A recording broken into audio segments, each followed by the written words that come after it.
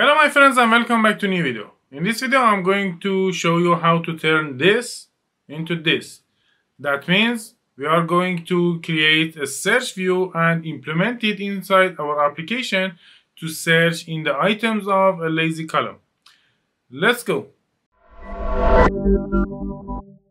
Here I have a list of different programming languages and I have passed it to a composable function. Inside of this composable function I have a lazy column, and inside of this lazy column I have these items, and this is another composable function which is creating the layout of a single item of this lazy column. And I passed the list into this function. And here I have a text and a divider to display them inside the lazy column, and that's it. And now I want to create a search view on the top of the screen. Let me show you again, here on the top, and then the lazy column. So here I have a column. Inside of the column I'm going to create a composable function for the search view.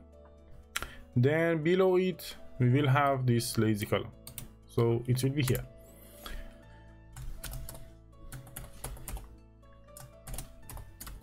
Search view, and that's it. Here I need two values. One for the state of the text of this search view, the text that comes from the search view, and the text itself. So one for state, one for the text.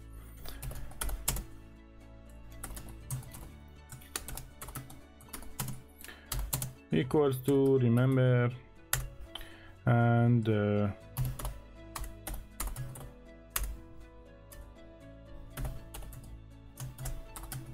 mutable state of text field value, and here empty string as the default value. Then down below another value, calling it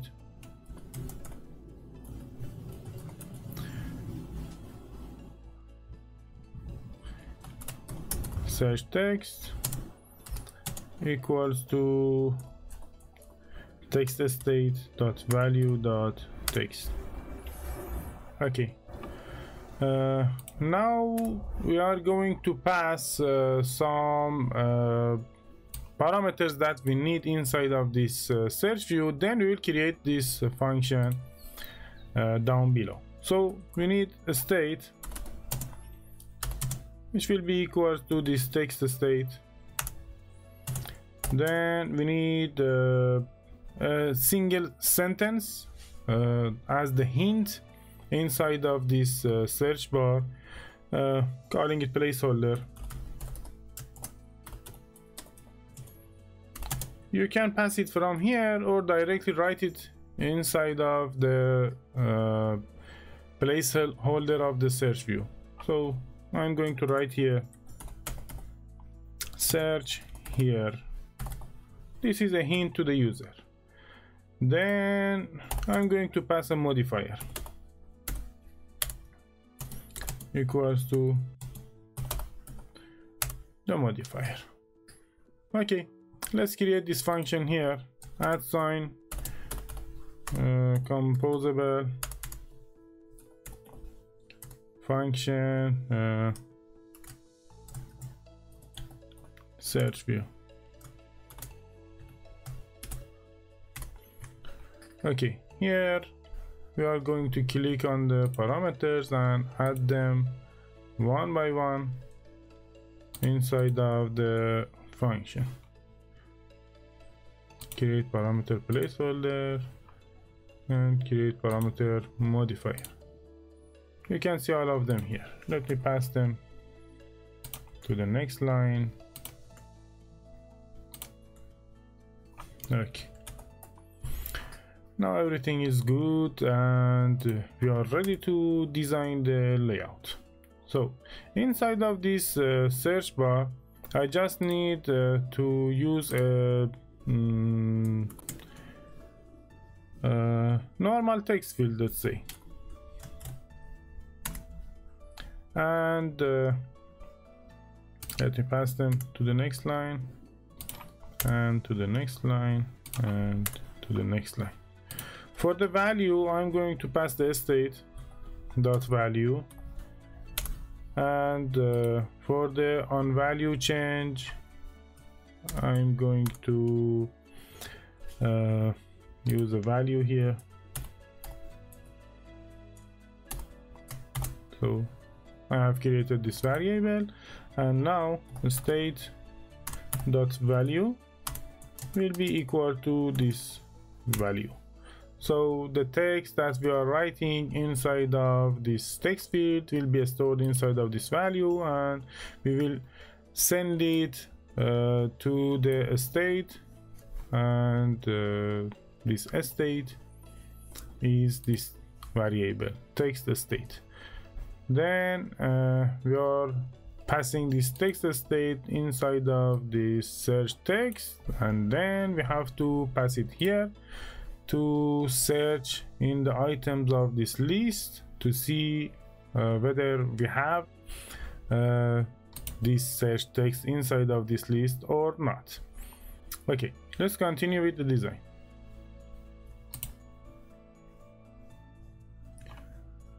It's done here. Then after on value changed, I'm going to use the modifier fill max width, and in the next line a padding to the top, or maybe 20.dp for all sides. Then a clip, rounded corner shape 30.dp, and finally a border with 2 dp thickness, and maybe the color dot dark gray, and again the shape rounded corner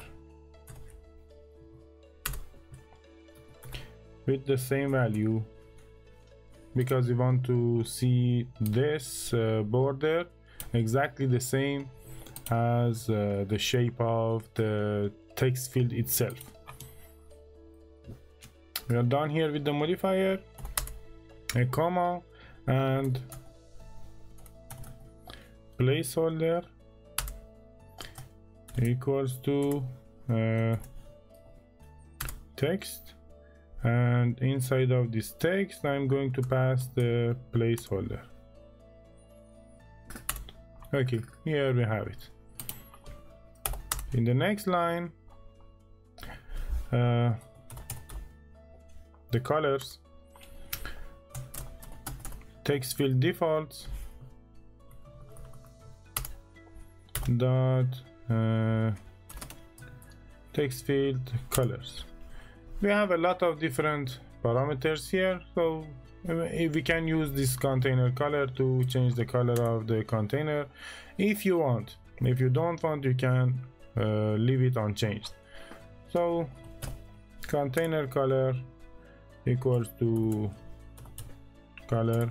I just want to show you how you can change the color of it, but I'm going to use the white, and it doesn't have any effect on the layout. So because we have already the white color here, so we don't need it, but I'm going to show you how you can use it.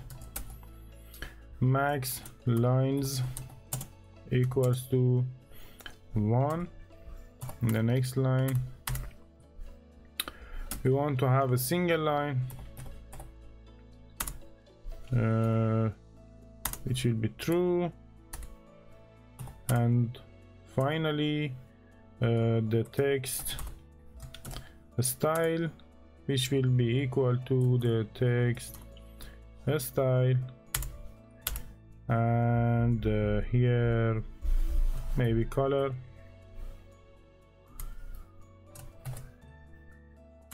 color dot black and font size maybe 20.sp. Okay, everything is done here in the layout, so we have created this search view. Let me show it to you and check it if it's good looking or not. Okay, it's great.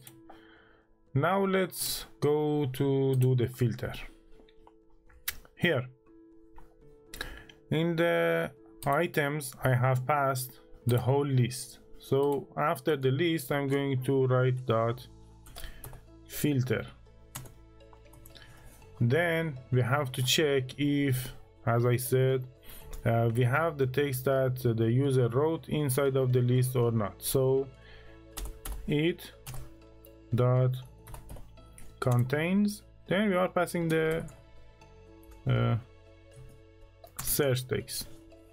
So simply we are telling that this it is representing the list. So we are saying if the list contains the search text or not.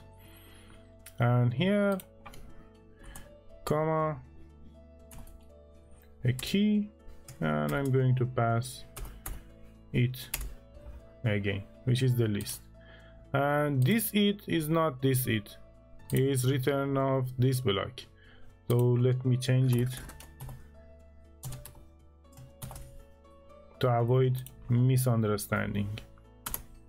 Okay, so finally the final item after filtration will come here to this item, and we are passing it to the column item function, and it will be displayed inside of this text. Let's check it on the emulator to see the final result.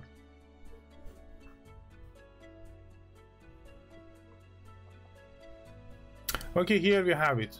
Let me write something, for example letter S, or I don't know, maybe C, and you can see all of the materials that we have here, and containing letter C will be displaying here, and is case sensitive. If you are writing capital C, it will show you the capital C, and if you are writing lowercase, it will show you lowercase. Same for A, for S, I don't know, whatever you want.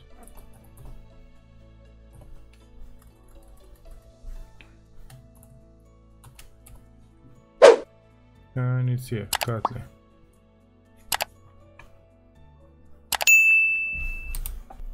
Okay, to avoid this, I'm going to add something more here. After this search text, I'm going to write ignore case true, and now it's not case sensitive. Let's check it again.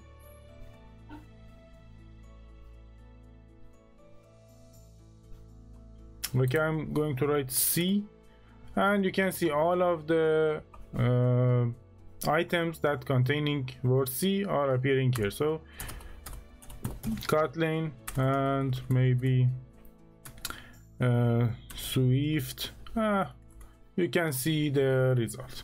Okay, that was everything about the search view, and we learned how to design it and how to implement it in our application, and how to filter a list based on the text that the user writes inside of this search view.